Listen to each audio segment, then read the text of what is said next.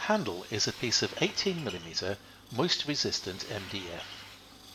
All the internal curves are made with a hole saw, and then it's bandsawed to shape. Then a few minutes on the drum sander. You can see the sort of problems I'm getting with water ingress at the moment, followed by a round over bit on the router table to make it comfortable.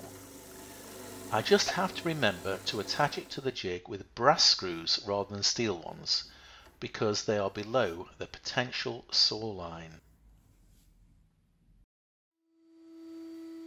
The guards are made from 5mm polycarbonate.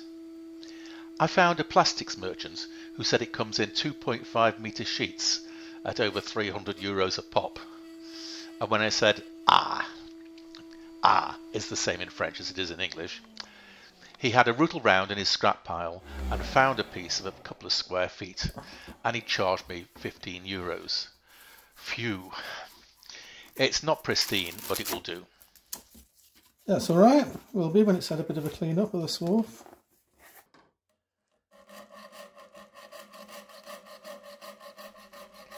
Don't be tempted to use acrylic, as it can shatter.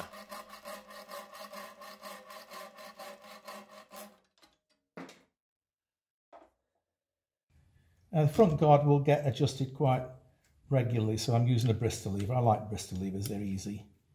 I can't swing this right round because the working face is in the way, but that will hold it in place pretty much right up to the workpiece, or I can undo it and swing it out of the way when I'm loading stuff and need to get up to that face.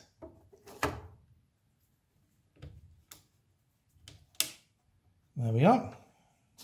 The rear guard protects me when the jig is farthest forward at the end of the cut and the blade emerges from the back of the support. I'm using cylinder nuts for a strong, secure fix in the edge grain of the MDF. And just in case you're wondering, the hazard warning tape does more than warn me of the danger of the blade. It also warns me of the danger of the edge of the guard. It doesn't half hurt if you catch your hand on it.